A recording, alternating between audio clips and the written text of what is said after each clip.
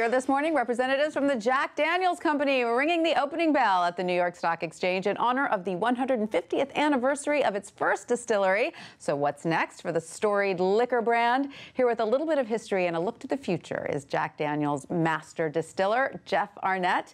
Welcome, Jeff, and congratulations on 150 years. Was that fun, ringing the bell? It was. It definitely was. You know, like I said, it was a bucket list item. Yeah. So I've been able to check that off. My first time to do it, and probably the last time I'll ever get to do it in my lifetime, but it was a real pleasure. Amazing. 150 years. That's quite a milestone. It is. The first registered distillery in the U.S. Correct. And Jack Daniel's, was he an actual man? He was. You know, actually, Jack was not his name. His name was Jasper Newton Daniel, and Jack was his nickname, and that's the name he preferred to go by that.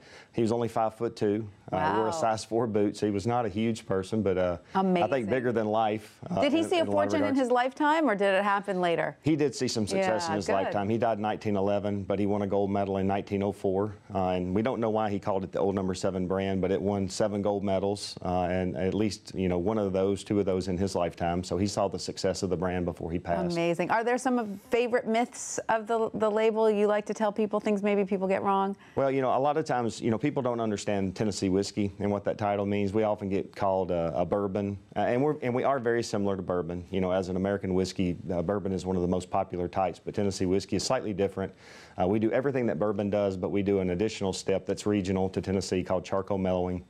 So we slowly drip every drop of Jack Daniel's through 10 feet of hard sugar maple before we put it in the barrel, and it's that additional step that gives us our smooth character, makes us unique. Amazing. And as master distiller, is that your job? Your job is quality control, basically? 80% of my time is spent in Lynchburg, so I oversee all the whiskey making operations for Jack Daniel's, and then I spend about 50 to 60 days a year out on the road. We're sold in over 160 countries now, and I've visited 30 of those in the last 8 years. So amazing. A good chance to get out and shake people's hands and get to know people who are fans of ours. Amazing. Now, we know we've seen a boom in the past few years in brown spirits. Yes. Has Jack Daniel's benefited from this directly? We have, for sure. You know, it was actually the 50s, 60s, and 70s when brown spirits and whiskeys were really popular, and then they kind of went into a decline, and then vodka through the 80s, 90s, and 2000s kind of became the preferred drink, but that has recently changed, so we have seen sort of a renaissance of whiskey, and we're hoping that that's going to be another 30-year trend. We're certainly counting on it, but even through the years that whiskeys weren't necessarily doing so well, Jack Daniel's was very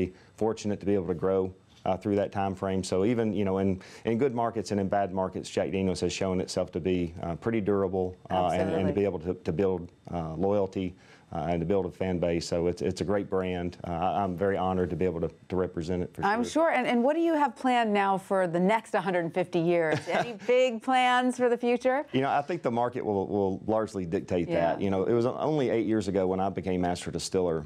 You know, in this 150-year period, there have been 28 U.S. presidents, 12 popes, but only 7 whiskey makers at Jack Daniel's, so that's a pretty short list. Yeah.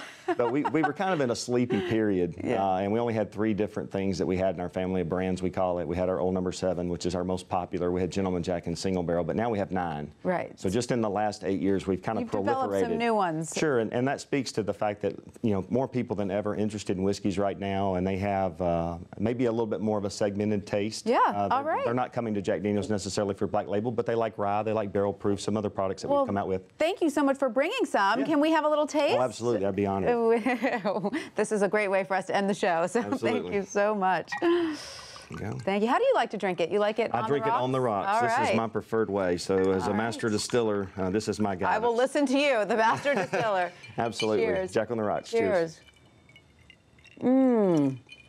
Delicious. Thank you so much. You know, one of the things I really like about our Old No. 7 is its balance. It's got equal parts sweet and oak. You can kind of almost catch a little bit of a banana note in it. Oh, yeah. Like pear. Is this your favorite, the No. 7? It's the one I drink the most of. It's the one you drink the most. I think probably my most favorite right now is barrel proof because I think that's the purest form of it. It's literally just what comes out of the barrel. It can be 125 up to 140 proof, so probably not just for anyone. Yeah. But, you know, just a small pour with an ice cube on it is exceptional. Well, this is delicious. Jack, thank you so much for coming. Cheers. Yes.